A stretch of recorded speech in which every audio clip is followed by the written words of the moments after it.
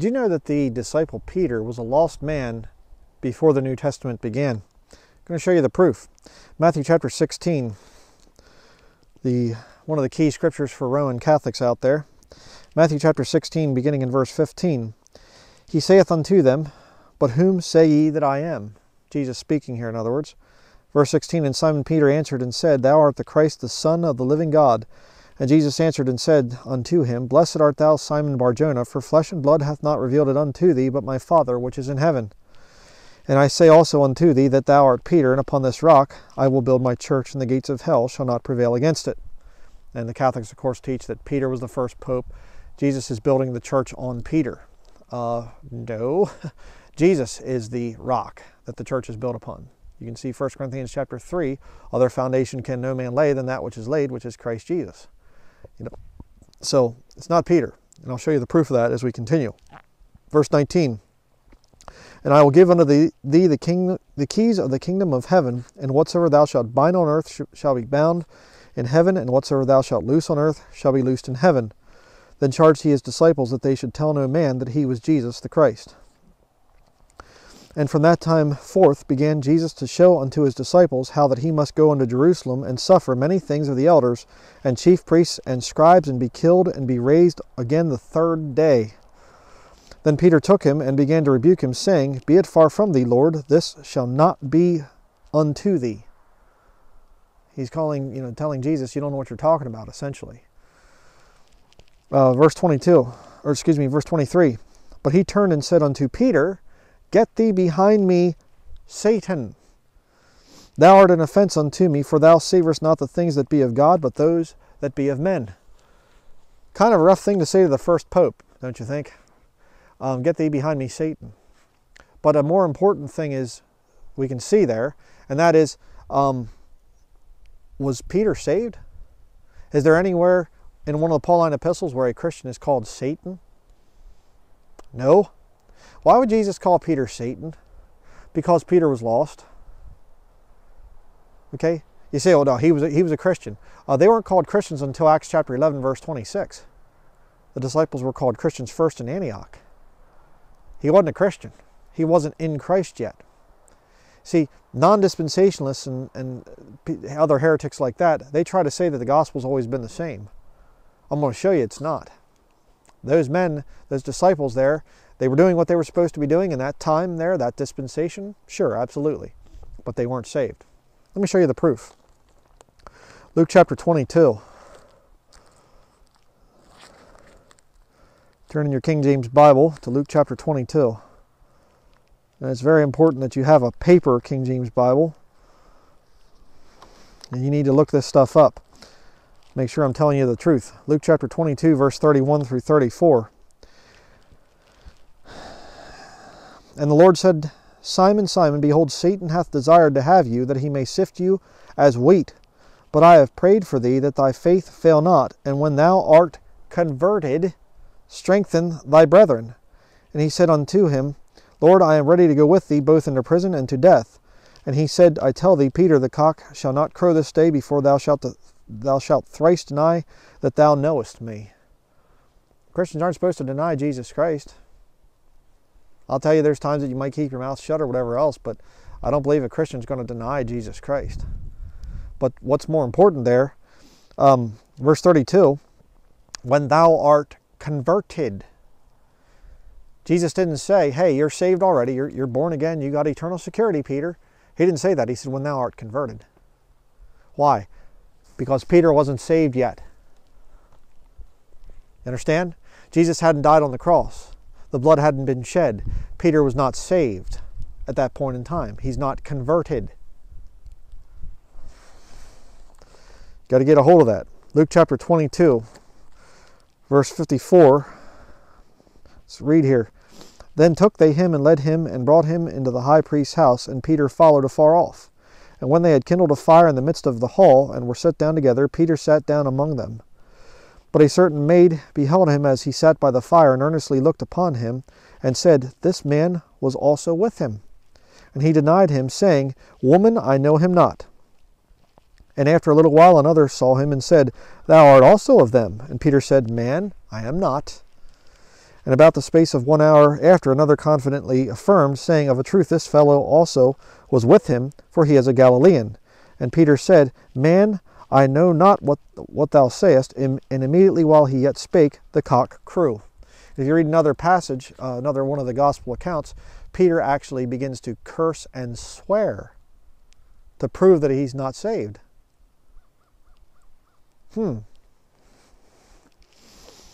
Interesting. Mark of a lost person.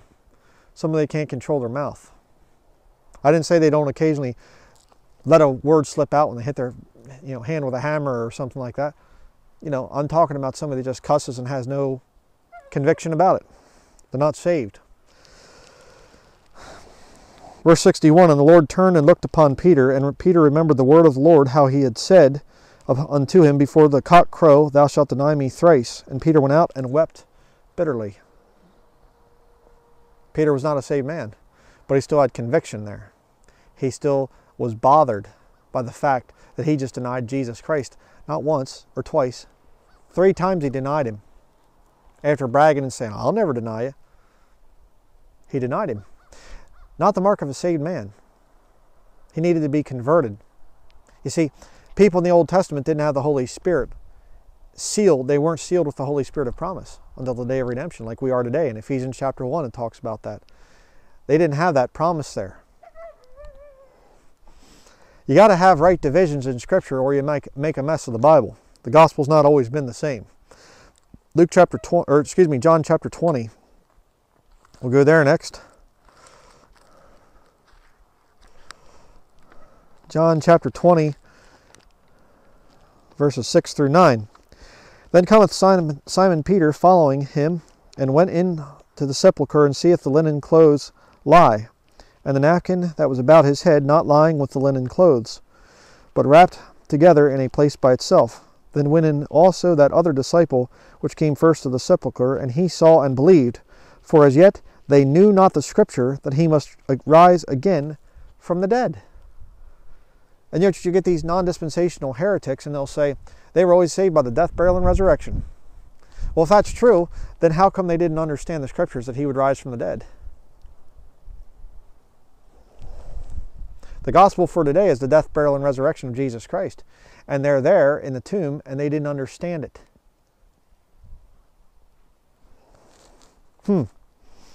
How about that?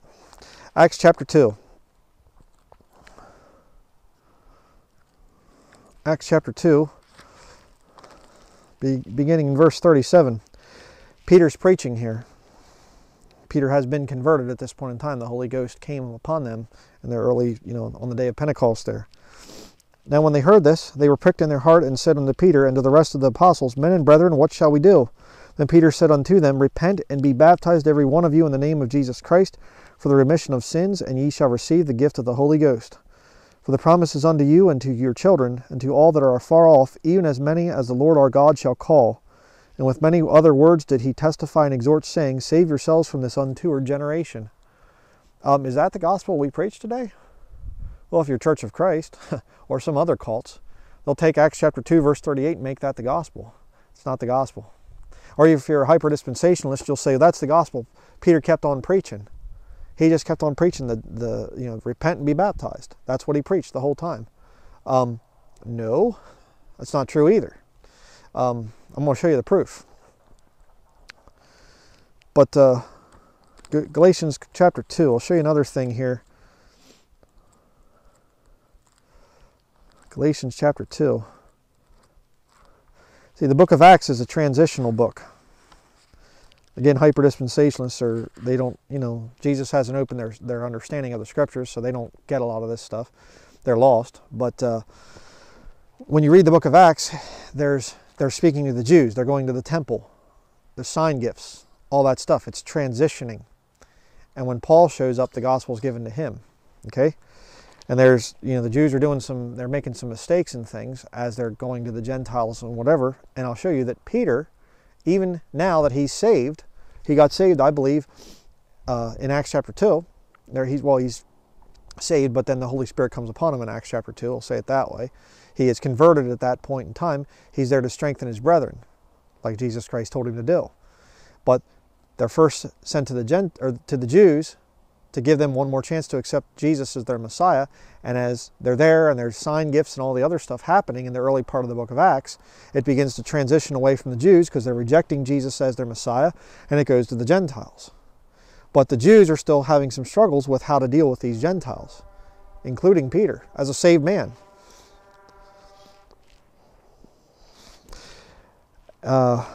Galatians chapter 2, beginning in verse 11.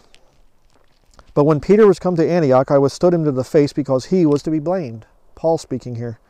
For before that certain came from James, he did eat with the Gentiles, but when they were come, he withdrew and separated himself, fearing them which were of the circumcision.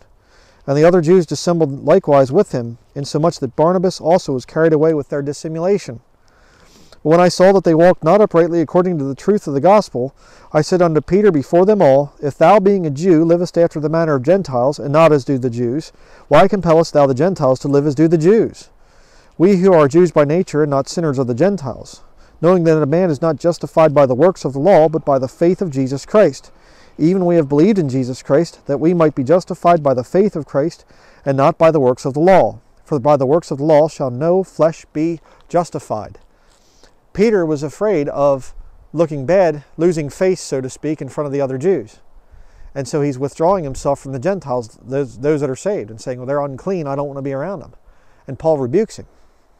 Now there's a teaching out there among Islam and among a bunch of other wicked people, and they actually teach that Peter rejected Paul, and Paul was a false apostle and things, and all stupid nonsense. I rebuked that whole thing, proved that it was false.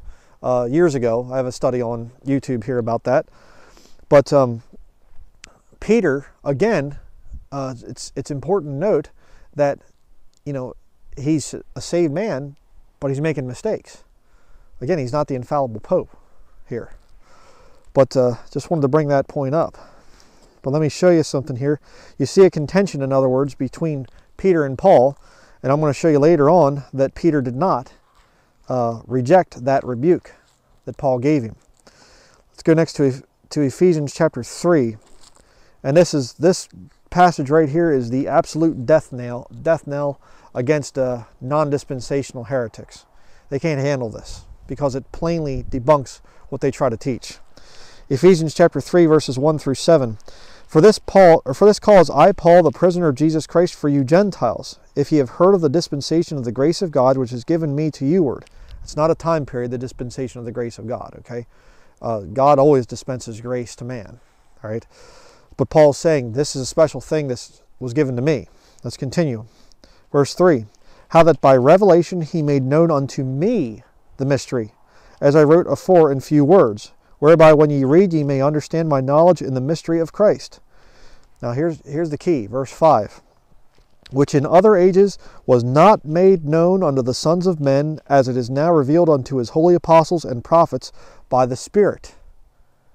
They weren't preaching the same gospel. It wasn't made known to them back in the Old Testament. All right? You got to get a hold of that thing. Verse 6, that the Gentiles should be fellow heirs and of the same body and partakers of his promise in Christ by the gospel. Whereof I was made a minister according to the gift of the grace of God given unto me by the effectual working of his power. So Paul is saying this gospel was presented to me by revelation. He didn't say, well, Peter knew about it and John knew about it and we all kind of knew about it. He said, Jesus Christ gave this thing to me, first and foremost. Now, Paul and Peter, they were at odds. You know, Peter was rebuked by Paul in front of everybody, made it, you know, he's really embarrassed, you know, this newcomer Paul and whatever else. And so they're fighting, right? No. Let me show you one more place. 2 Peter chapter 3. 2 Peter chapter 3, verse 15 through 18.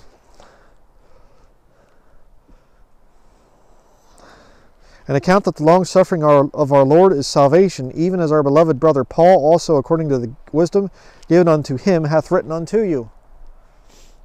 Peter writing, and he says, as our beloved brother Paul, this been revealed to him, he's written this to you.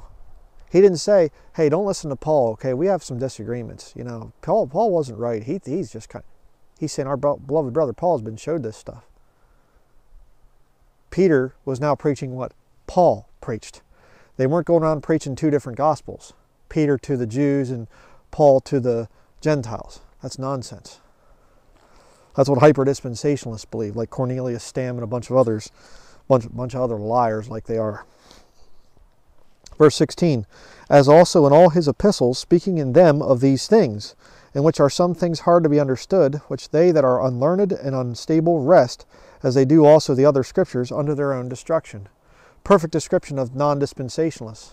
They have to go through and they have to wrest the scriptures, and they'll take things where it says, study to show thyself approved unto God, a workman that needeth not to be ashamed, rightly dividing the word of truth. And they'll say, well, see, now dividing actually means accurately handling. It's supposed to be kind of you divide, and they'll wrest it. Anybody knows what dividing means. It means separating. You're dividing. You look and you say, what Paul was preaching is not the same thing that Jesus was preaching. Why? Because Jesus told him to preach this stuff here. What Jesus Christ came to do is put off for a little bit of time. And non-dispensationalists see they're unlearned and unstable. They're lost, in other words. And they come out and they'll say, oh, well, no, Peter was saved. He was a Christian before Christians were called Christians in Acts chapter 11. He was a Christian before Jesus died on the cross. They had the same gospel back then as we do today. You're nuttier than a pecan pie if you believe that. Why on earth would Jesus even had to die on the cross if they're getting already saved by his death on the cross? I mean, these idiots literally teach that salvation, Adam and Eve's salvation, was the death, burial, and resurrection of Jesus Christ. Okay. I mean, that's what they believe. I'm not exaggerating. It's crazy. What's it leading to? Their own destruction. Their own destruction. They're going to hell. Non-dispensationalists, those that are truly understanding the whole dispensational thing, those that can understand it, if you're non-dispensationalist, you're hellbound. You're going to burn in hell. Verse 17, ye therefore, beloved, seeing ye know these things before, beware lest ye also, being led away with the error of the wicked, fall from your own steadfastness. That's what a non-dispensationalist will do to you as a believer. You start listening to them too much. But grow in grace and in the knowledge of our Lord and Savior Jesus Christ. To him be glory both now and forever. Amen. Was the apostle, or was the disciple, Peter, was he a saved man when Jesus Christ was walking on the earth and he was his disciple walking around? Nope. You're not ever going to see a Christian in the body of Christ ever called Satan. You're not going to see Christians denying Jesus Christ.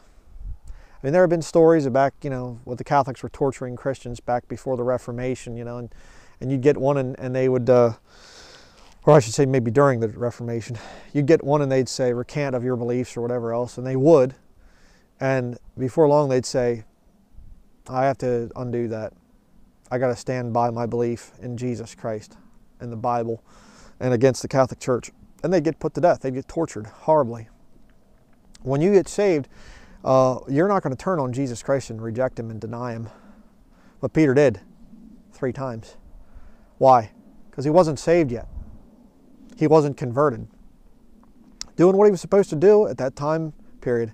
But they didn't have eternal security at that time period. They didn't have a promise of the Holy Spirit being there to indwell their body and never leaving. They didn't have that. That's why back in the Old Testament you have David back in the book of Psalms saying, take not your Spirit from me, your Holy Spirit from me, basically. They didn't have eternal security back then. All right? And here's the more important thing. Because you see, non-dispensationalists, they'll get you back to the Old Testament. They'll try to confuse you back there. But what their real agenda is to get you confused about the future. You see, they're going to go into the time of Jacob's trouble, and once they get there, they're going to say, I'm eternally secure. Salvation today is by grace through faith. You want to say the prayer? You don't even have to say the prayer. You just go right in, and guess what? Now you're in there, you're eternally secure. You can take the mark of the beast, and you're fine. Paul said in 1 Timothy chapter 5, if any provide not for his own, especially they for of his own house, he hath denied the faith and is worse than an infidel. So you better provide for your own. You see? So you can take the mark of the beast. We're eternally secure. See? There's no dispensational changes. The gospel's always been the same. That's where they're going with their whole movement. I've been dealing with these heretics for years and years and years. I know what their little playbook is. Okay? Non-dispensationalists are closet Catholics. Right now, they're still in the closet. But when the catching up happens and the Catholic Church says, you see, this is what we've been trying to stop all this time. This free interpretation of the Bible, all these heretical sects. Now you look and see what this horrible thing is that they did. They were discontent and whatever else, so they left, and they took all the little babies with them. We need everybody to come back to the Catholic Church. There's only one religion in the book of Revelation. They're all worshiping the beast. There isn't this thing of all the New Age, all the religions come together to, one super religion where everybody does their own thing. That is nonsense. That is a stupid heretical teaching. There's one religion, only one, and that religion is the Catholic Church. And that's where they're going. And every single one of these new IFB, little disgusting Satanists out there, little ministers of Satan, they're all going to go full-on Catholic after the catching up of the body of Christ. And they're literally coming out and saying, we want to destroy dispensational teaching. You know why? Because it stands in the way of their ultimate agenda. To get people to say you can worship the beast, you can take his mark, and you have eternal security. Salvation's always the same. See? That's the agenda of these people. Don't fall for them. Okay? Was Peter saved before Jesus died on the cross? Nope. Was he saved afterwards? Absolutely. And the gospel that he preached early on is what the Lord told him to preach. But a transition when those Jews rejected Jesus Christ again for the second time. They rejected him again as their Messiah. So the Lord said, okay, I'm going to put you off for a while. So, I do hope that you've followed along in your Bible. I hope you've been challenged by these things, and we will see you in the next video. Thank you for watching.